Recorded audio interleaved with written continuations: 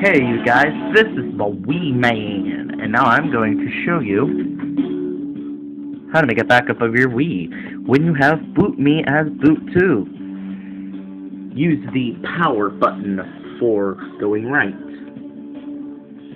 Use your reset button as enter. Now you go to settings and you go to the green little thingy. And once you're on the green, you press the reset button for enter. I'm not going to do it now because it takes too long.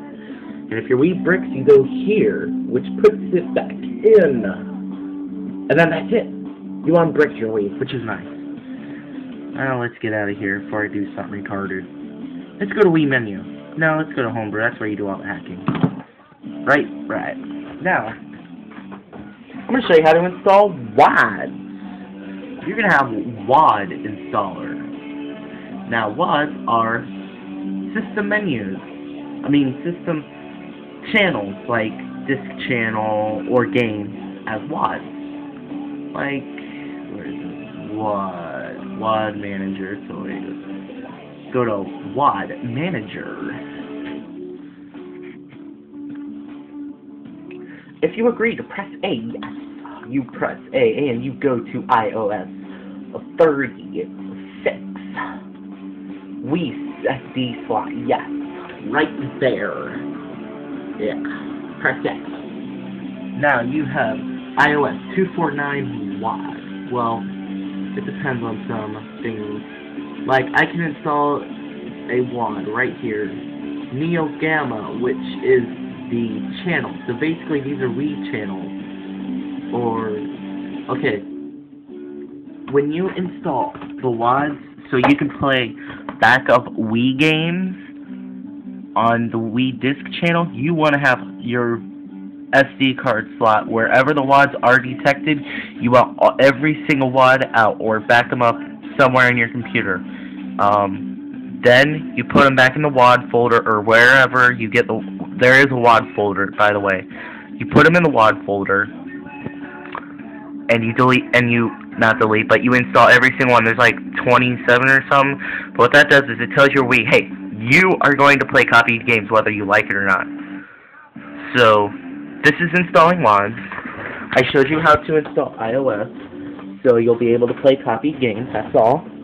DVDX, my Wii unfortunately will not install because I did a lot of modifications to it. So that's about it, you guys. That's how you really hack it. That's how you do it. It's not that hard. It's not asking you to add fish plus fish. These, I don't even know. I don't even mess with those. These right here, this does automatically for you, I guess. Boot me configuration. What you do here is, right there, Homebrew channel, yes, not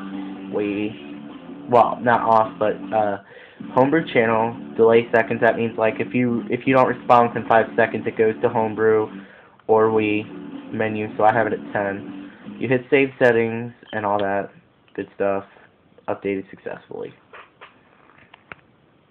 Now to change the Wii theme. Exit the system menu. Here is my Wii theme right now. Currently, Supersonic.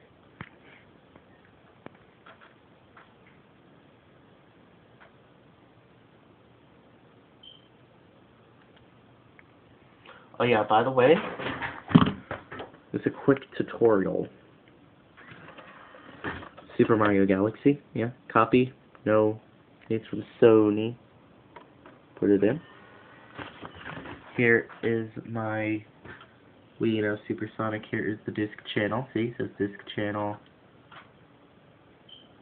No, hurry up, switching over to Neo Gamma.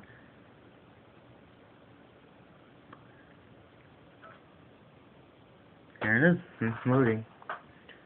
Super Mario Galaxy. And you press start and all that hoopla and you play the game. And these are WADs. Like I got Sonic the Hedgehog WAD. All the WADs I have in here are going to be in the description. So these are empty blank channels. I move the disk channel. It's pretty cool. See, I can move it anywhere I want, which is good. That's it, you guys. That's all. Just about. But to show you my Menufied GUI, how to put that stuff in. I'm not going to make a video of how to make all that stuff. Sorry. I'm not that into it because there's always a high risk of bricking your Wii. So that's why you always want to have boot me in. When you do something very, very risky to your Wii, you always want to have boot me, or at least preloader. I do not have preloader because I think boot me is better. Preloader is kind of gay. Still have yet to figure out GameCube launcher, but I am not worried about that right now. I'll find it somewhere on YouTube. Now you go to, what was I talking about? I was talking about what was I talking about? Oh yeah. Custom system menu, my Menufied GUI. Yes, that is going to be in the description. Everything that is going to be in the apps folder of what you need. Okay, now you'll see this. Like, let's say I want the dark Wii theme, if my Wii remote ever... Okay, there we go. Alright, let's go down to dark Wii theme. Dark Wii theme. CSM stands for Custom System Menu. This will let you know if it is not a custom system menu. Hit OK, yes. It freezes, but don't wig out. It's done. Okay. You hit continue, exit, all that hoopla.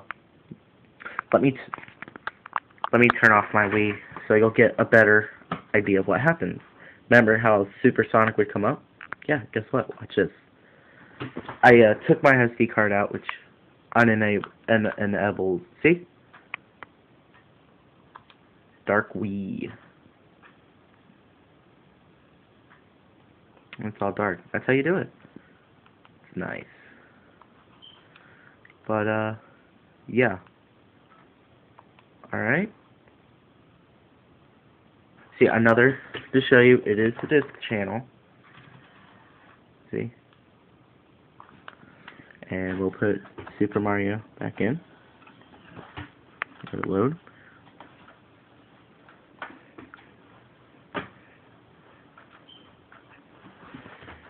This does... It does with the GameCube too, but I still have yet to figure. See, watch it. Look at that.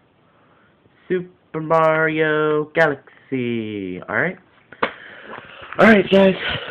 Thanks for watching. Happy hacking. Description, link, everything you need right over there. Like, right there.